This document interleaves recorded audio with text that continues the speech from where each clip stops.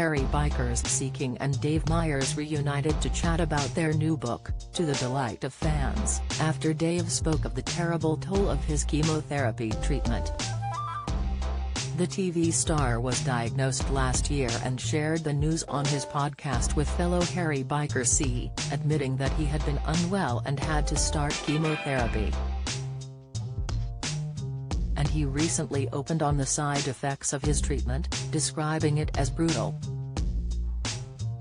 C and Dave looked happy to be in each other's company as they chatted in an Instagram video about their upcoming book, Eat Well Every Day. After initially starting his treatment, Dave lost his hair and signature beard but recently took to social media to share a snap taken from a night out with his family, sporting his full beard again. And the beard was on full display in the new Instagram video, while he a paisley shirt with his sleeves rolled up.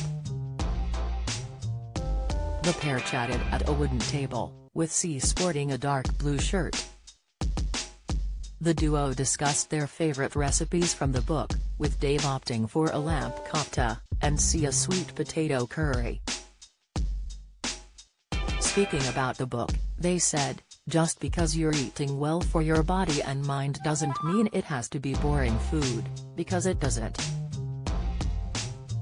Fans of the TV chefs were certainly pleased to see Dave looking well and with his pal. One person said on Instagram, "Looking well, Mr. Meyers. Long may it continue." A second wrote, "Dave, you look gorgeous. Please tell us you are on the mend." XXX. A third fan penned, so chuffed and delighted you two top Geordies together doing what you do best." Speaking on the seasoned podcast this week, Dave said of his cancer treatment, "It's funny when you first start chemotherapy, it's quite hard, I'm still having it, it was really brutal. I lost so much weight and then it's a battle to get your calories in." He went on to say, "At first I thought, right, this is great, I can eat all those pies I haven't been eating for years, except, my appetite was dreadful. For me, a glutton, losing my appetite was awful, a can of soup was about as far as I could go. Now I've got to the point where I'm at the weight I want to be, and I want to maintain it."